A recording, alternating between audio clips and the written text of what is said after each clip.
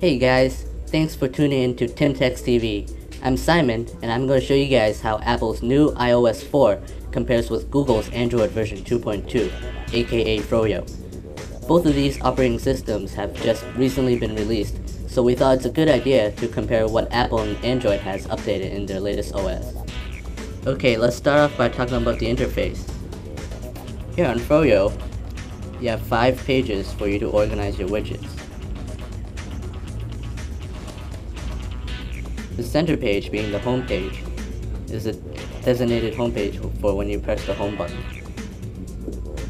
And then also new in Froyo, you get the dedicated call button, and also the browser button is now fixed on the bottom, along with the menu button. For iOS 4, as you can see, there's a much difference when compared to version 3.0. The most obvious aspect being the folders here, but I'll talk about that later on.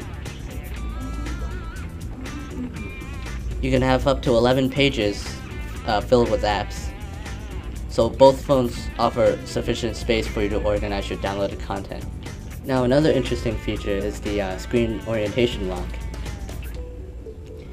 For Android, they've always had this feature since version 1.5, which is Cupcake.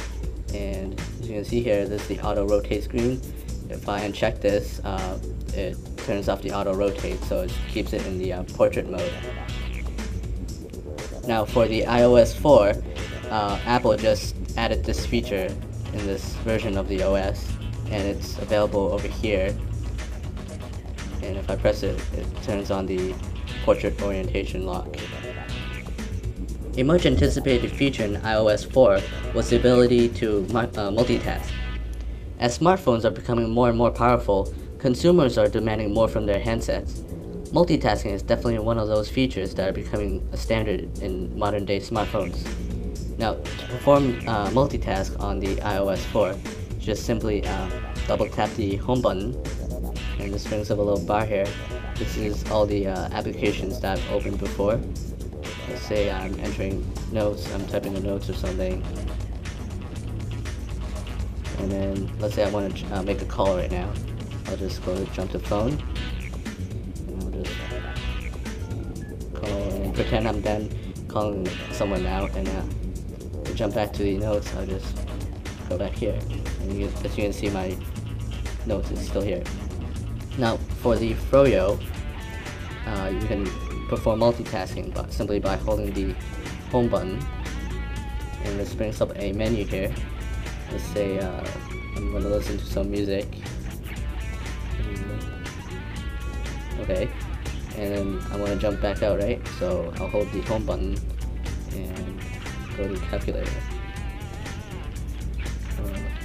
Okay, I'm done calculating, so I'm going to go back to the music app. And there we go.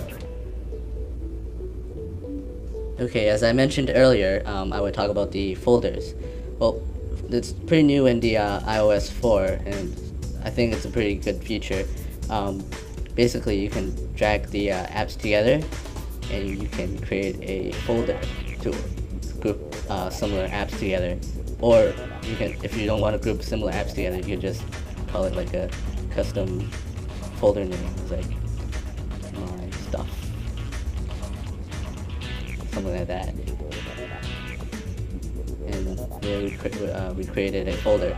Now, in one folder, you can have up to 12 apps in total. And to drag your application back out, you just simply hold down that folder, go into it, and drag it back out. Now, for the Froyo, you could add widgets like before. You just simply hold down on a blank area, tap widgets, and let's add the music. And here we go. Now for Froyo, on Android phones that is, you can actually move the app freely about, whereas on the iPhone it's pretty much fixed. Now in terms of the customizability, the iOS 4 doesn't really offer a lot, unless you jailbreak it, of course. But let's take a look at what the standard things you can customize. Here we have the sound. You can set it to vibrate or stuff like that. The ringtone.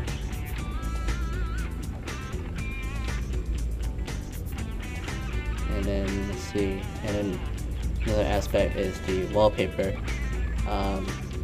This is actually new in iOS 4. You can actually set one of your own pictures to be your wallpaper. Before that, you could only do this from a jailbroken iPhone. For Froyo, you get the same wallpaper, the ringtone, stuff like that. Let's see, settings, sound. So you have ringtone here.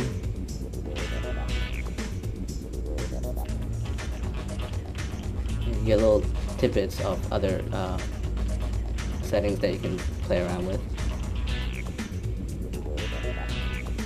And also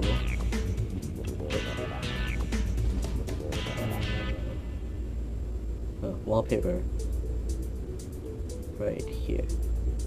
So you get live wallpapers or normal wallpapers, or you can also choose from your gallery, like the photos you've taken, stuff like that.